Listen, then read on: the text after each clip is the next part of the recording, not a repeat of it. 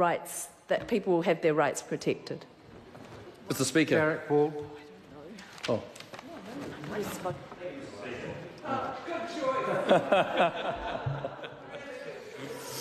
Before I begin, sir, I just want to pick up on a couple of things that the Minister said during her speech, and one of them was that she talked about the vulnerable kids and how important it was that the organisations support those vulnerable children and find the best way of doing that, and nobody in this House is going to disagree with that. The disagreement that we have as a party and as a collective opposition, I guess, is the process with which the Minister wants to achieve that, and the fact that we have, since day one of this new implementation process and all of the overhaul and the legislation going through the House that the government wants to do, we have said from the start that we are concerned with the processes that the government is going through, and how, on the one hand, the Minister can stand up, that has proven to be empty words, trying to convince us that everything will be okay with the data collection specifically, sir, and then obviously the results are quite the opposite. And one of the things that the Privacy Commissioner actually said in his report, sir, was that the government runs the very real risk of not only losing trust in the clients that want to use the services of MSD, but actually the people of New Zealand losing the trust in the government, and that's exactly what's happened, sir. The second thing that she said, sir, was that none of it can be achieved if they don't have security, and what she was mentioning the data collection or the system that they were using, and that's why she shut it down. And she said that none of it can be achieved if they don't have security. And if she's saying that today, sir, that means she must have known that was the case previously. And so why has it got to this point in the first place? If she knew that the security was of paramount importance, if she knew the consequences if that security was breached or if that security was questioned, then why did she not go ensure that the ministry and all of her officials and everyone else throughout the ministry went through the processes that ensured that this situation did not occur, sir? I don't think that it's any coincidence, and I think well, I guess it's more of an irony, sir, that the day that the Privacy Commissioner released his report was the exact same day that there was a privacy breach that occurred. And I think that just highlights the entire issue, and I think that it's a very important issue that the entire opposition have been talking about for months, sir, and it's a good opportunity to speak about it. This whole entire situation, sir, is just a culmination, and it's a manifestation of the utter arrogance of the government, and it establishes and it shows just how out of touch and disconnected they are with the reality, especially with the Ministry of Social Development and the Minister of Social Development on the provision of the essential services at the grassroots, sir. It's been mentioned before, but just a few weeks ago, Rape Crisis has come out and said that they're not going to accept any more funding if this data collection keeps going, because of the fact that they know that the most vulnerable people that they work with will not give their data. They will not be able to provide effective services to those people. That's the reality, the day-by-day reality that these people on the ground are dealing with, sir. And what this example shows, and what the situation shows that we're talking about today, is that the Minister and the Ministry and this government is so far out of touch with the reality of what's happening on the ground every day.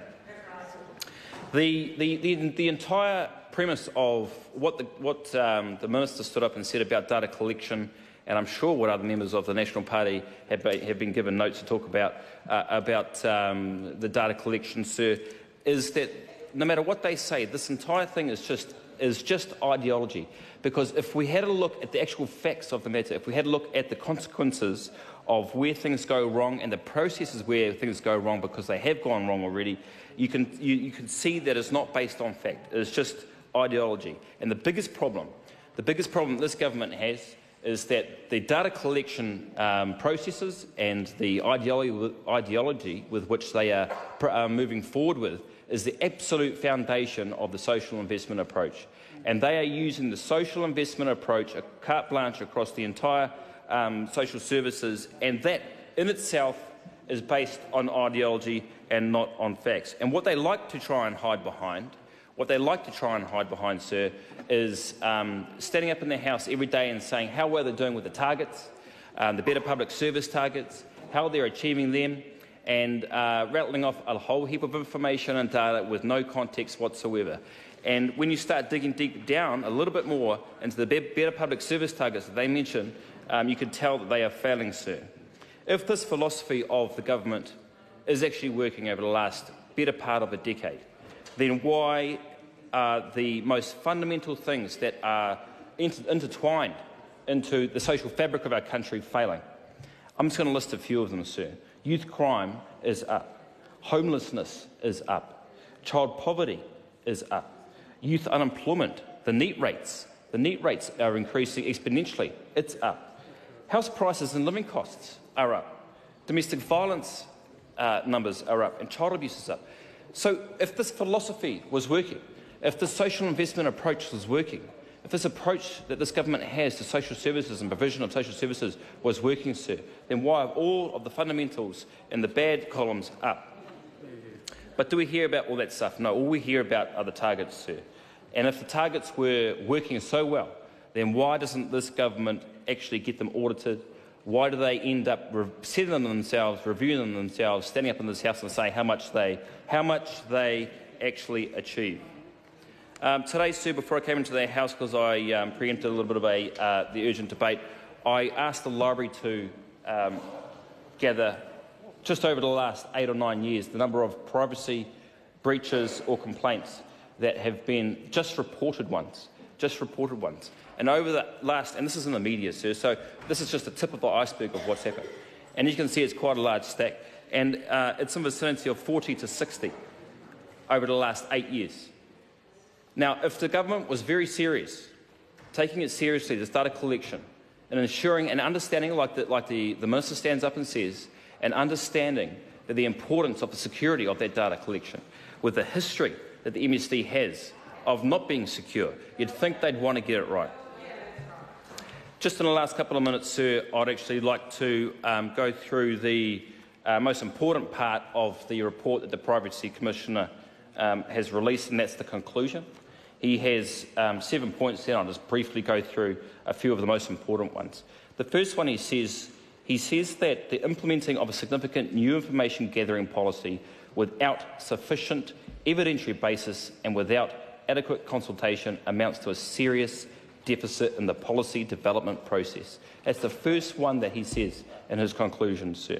The second one, my view is that the MSD has executed the collection prematurely without adequate consideration of the privacy risks involved and appropriate mitigation of those risks. The third one goes on to say, sir, that this policy that the government wants to implement is a new direction for the government. It needs to proceed with caution, and there is, again, an adequate development process through this entire process, sir.